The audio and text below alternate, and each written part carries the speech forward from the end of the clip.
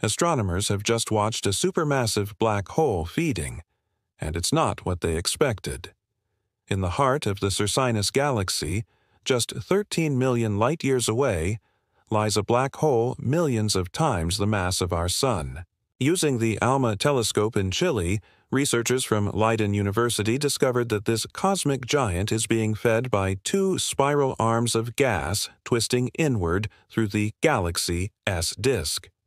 Imagine a cosmic whirlpool, but instead of smoothly swallowing everything, it's pulling gas through two giant arms like hands dragging food into its mouth. But here is the twist. Only about 12% of that gas actually makes it into the black hole. The rest? It's flung back into space, blasted away before it even reaches the center. That means most of what the black hole eats, it actually spits out.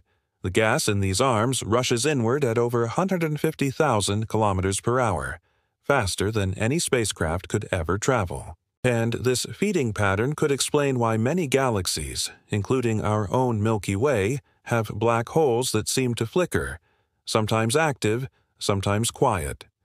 Now, astronomers are asking big questions. Do all black holes have spiral feeding arms? Where does the ejected gas go? Does it fall back or trigger new stars farther out? Next, they'll use the Event Horizon Telescope, the same one that imaged the black hole in M87, and the upcoming extremely large telescope in Chile to find out.